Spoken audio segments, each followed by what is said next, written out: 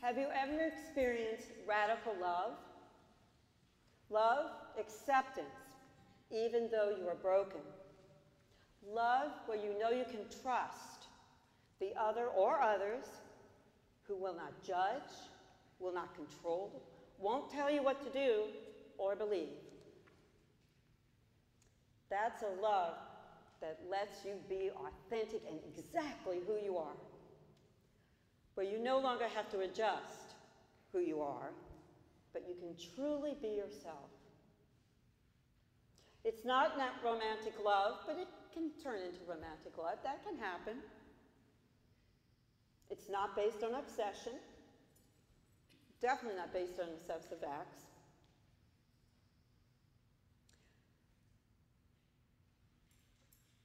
It's love described by Paul. Love is patient, kind, not envious or arrogant or rude, doesn't insist on its own way, rejoices in the truth.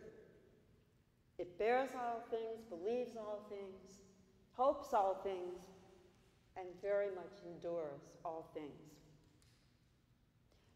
Jesus taught us that love in his actions. Did he walk up to the Roman soldier who asked for healing from his slave? Well, what do you believe? Who are you? He healed all who needed to be healed, forgave whatever needed to be forgiven, accepted, loved, and showed compassion to everyone he met. Well, in our gospel today, Jesus is slowly making his journey to the cross, where we know he will die a horrible death, true to himself and true to God's will. Love can be difficult, and Jesus shows that radical love for every one of us as he suffered and died for us. And it's radical love. Jesus' love goes against social mores, goes against culture, goes against women not being able to sit at the foot of Jesus, not being able to communicate with men, engage.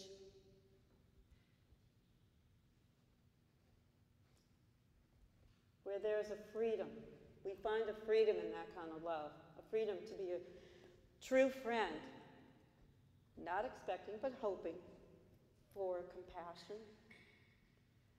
Mary of Bethany knows exactly what radical love is, and she shows it. She took in Jesus' message. She went against the appropriateness of how to act as a woman. She went against economic consideration. It was Mary who sat at Jesus' feet and listened to his words and took them to heart. She is aware, and I think as she looks at Jesus before he goes to Jerusalem, I think she's aware that he is burdened and he needs comfort and acceptance and compassion, and that is exactly what she gives him. She gave of herself. She took the costly perfume, poured it onto his feet, and dried his feet with her hair. Humility, true love, radical love. And she was chastised and ridiculed for that love. And I don't think she minded a bit. She did engage in love for her friend. And Jesus supported her. Jesus says, "Leave her alone. She's keeping it for the day of my burial." It was Mary who knew exactly what Jesus needed at that moment. No arrogance, no boastfulness, no pride, humility and love. And she is an inspiration for us to do what the Spirit calls us to do. Now for us, inspired by Mary, Bethany. Sometimes we're called in action, maybe to witness or bring to light some hard conversations with our friends, to bring concern, love, witness truth.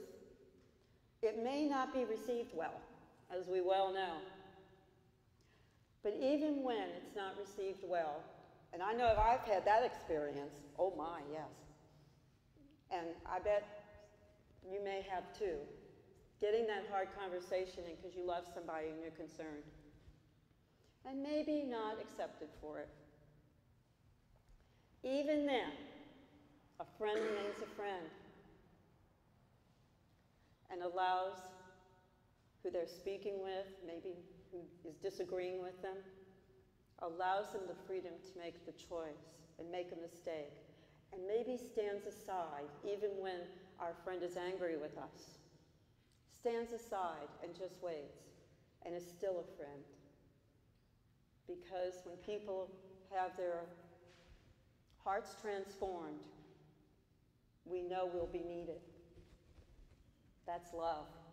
That's that radical love for one another and our friends.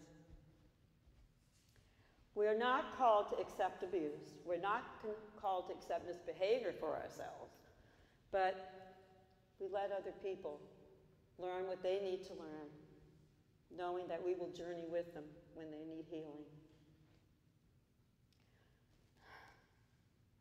There was a time when I was befriended and friended quite a group of eclectic people.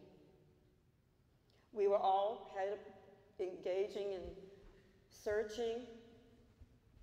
We were engaged in brokenness, and we all came together and supported one another. And what a diverse group we were. My Sudanese friend, raised in Islam, my Jewish friend, my Christian friend, my Buddhist friends, all of us engaged in feeling like we didn't have a voice maybe, but we all came together and we engaged in that radical love. We all supported one another. I remember many a time Hassan would knock at the door and have all this food. He says, Celeste, we're gonna cook. And we did.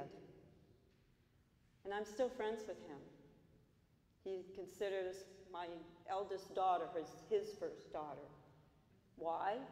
Because at that time, I was a newly single parent. I was divorced, going back to graduate school. I had a 3-year-old, 4-year-old, and it was difficult. It was difficult. But they were there. They were there with me, and we were all there together. I also, my daughter and I, were at a coffee shop most of the time playing games, and our people would come and go, and we would know everybody there, and they would join us in games, take time to just be with us. And one of those people who I knew there, not very well, but saw him frequently, he was a man of the street. He lived in his van. I don't know all of his history, but what was spoken was that he was very successful years before. He was an accountant. He had a family, had everything he wished for, and he was on an incredible path. Well, as what happens, and mistakes are made, he was a bit arrogant, I think. He thought he was unstoppable and ended up addicted to drugs, mainly cocaine. He lost his family, he lost his friends, he lost his work, and he lost his mind. And many people in that coffee house were very afraid of him. He looked mean, I have to say. He looked mean. He was a census taker periodically. He took his showers, this was in Tucson, he took his showers at the University of Arizona McHale building, the stadium. No one really wanted to communicate with him. They were scared. But he was articulate. He was articulate. And one day he came to my table and said, "The police are arresting people who are sleeping in their cars on the street. Do you mind if I park my van in your driveway at night so I don't get picked up?" And that's true. At that time, that is exactly what was happening. And I realized it must have been awfully hard for him to ask for a favor, because he never asked anyone for anything.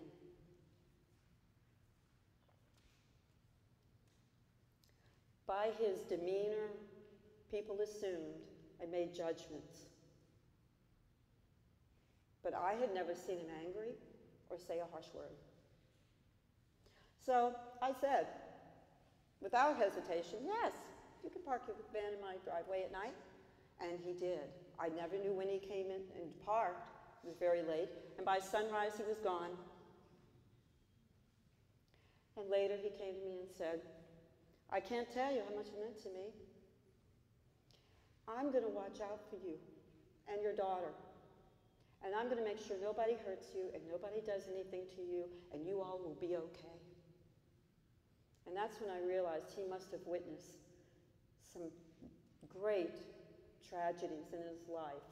And maybe tragedies because of being associated with him. I appreciated him, and he taught me and affirmed the fact we should not judge one another, and that everybody has a big heart, an inside sometimes. I left Tucson, and when I went to visit, I saw a man walking down the street, very, very thin. You could tell he was very ill, and a street person, and wild hair, looking very scary. And he walked up to me and said, "You don't recognize me. I've been really sick, but if you close your eyes, you recognize my voice." And I did, and it was Jim. And he still was thanking me for that random act of kindness. Radical love, compassion, and kindness. And we were that to one another. That spark of divine love God places within each of us, that if we look carefully, we can all find in everyone.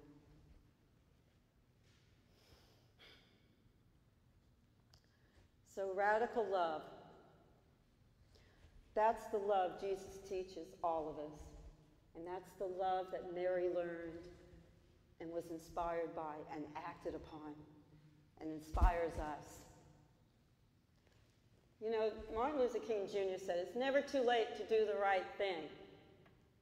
And the right thing is always to show compassion and kindness, even to those maybe who criticize us, chastise us, reject us, and are mean, and even those who just appear so. It's never too late to do the right thing. It's never too late to be a friend, even a friend to a stranger. And I have found many strangers who have become friends, even in that just connected moment. We can do the right thing, bear the ridicule from those who don't understand. Jesus supported Mary in her demonstration of humility and love, just as Jesus supports us, and the Holy Spirit guides us in that love. And we are all part of God's loving creation. So love's the way of life. Love, in the end, brings peace. Not arrogance or obsession. It brings calm. It brings peace to our hearts and souls. And love surpasses all understanding. Maybe it's not radical love. Maybe it's really not radical love. It's just love.